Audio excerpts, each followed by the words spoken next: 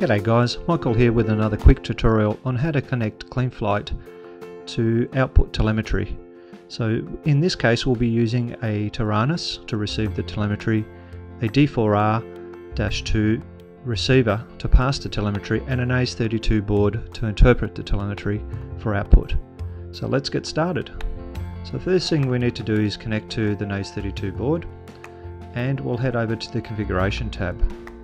Under the configuration tab, we need to turn on receiver PPM because we need to send the telemetry information in band with all the channel information, and we'll turn on telemetry and Softserial.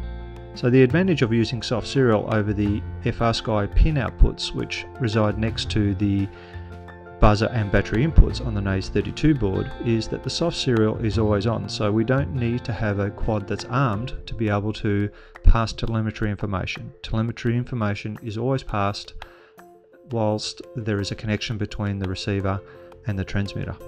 So we'll save and reboot, and then we'll head over to the ports configuration tab. So now that we've enabled Softserial, we see two Softserial ports, Softserial 1 and 2. It's a matter of going over to the telemetry tab, selecting FRSKY, and saving and rebooting. That's all we need to do from a minimum configuration to enable Softserial telemetry. Of course, the Softserial information for Softserial 1 is outputted on pin 6 of your ACE32 board. So it's a matter of connecting pin 6 of your ACE32 board to the receive pin on the FRSKY D4R-2. Now, if output of telemetry isn't shown, then we probably have an issue with the inversion that is required to convert the FRSKY telemetry, proprietary telemetry information, over to one that's understood.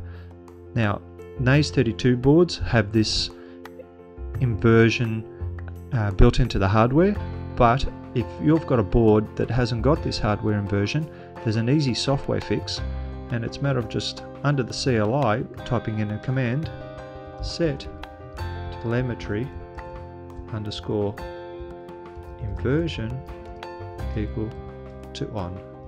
Don't forget to do a save, and you should now have telemetry working to your Taranis. So from a configuration perspective, we can see here my test setup. I have the battery input coming into a distribution board, and I feed that into the ACE32 into the battery input with the positive at the top. I have the ESC really just providing 5 volts power to power the ACE32 and the D4R itself, and that's also hooked up via the normal PPM channel across this link here. So that's the old negative, positive and signal wire for it, and underneath that is our pin number 6 connection for the Softserial port, which traverses this single wire orange and is then converted to the green into the receive port into the D4R. So let's have a look at those components a little bit more closely.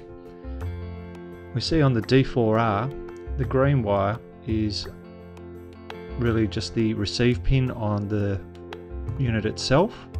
The black wire isn't used at all. Some wiring suggests that you need a negative. That isn't the case. And on the underside of the ACE32 board, we see that pin 6 is connected via a jumper, and I have an orange connector put into that jumper for the connection to the Softserial port. So that's all we really need to get telemetry to work from Softserial to the FRSKY and back to your Taranis. So I hope you found this tutorial useful. There's many other tutorials that are on my channel, so if you haven't subscribed to it already, please do so. You'll find that it's quite useful, and I'm always updating new tutorials. And have a nice day, and thanks for watching. Cheers.